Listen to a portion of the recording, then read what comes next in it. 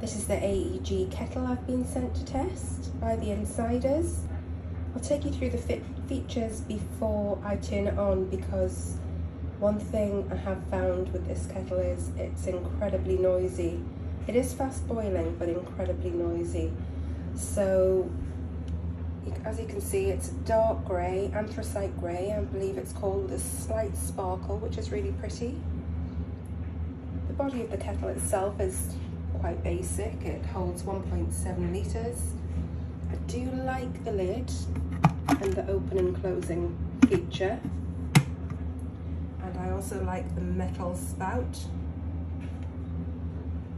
It doesn't have an on-off switch on the body of the kettle, but it is on the base.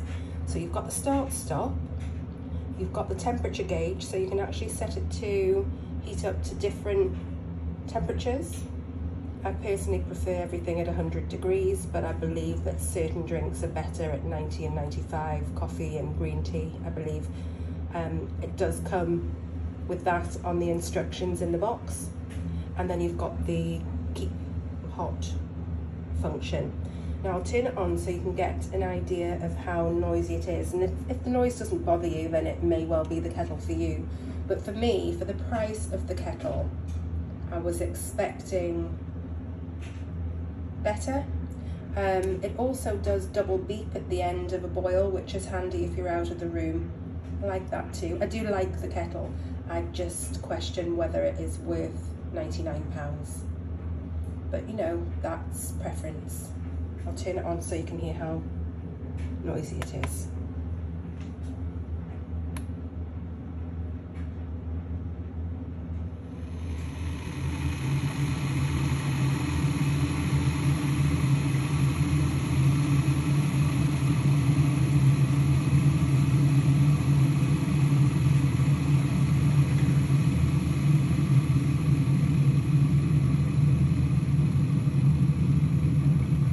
Obviously that water was already hot, so it wouldn't usually boil as fast as that from cold.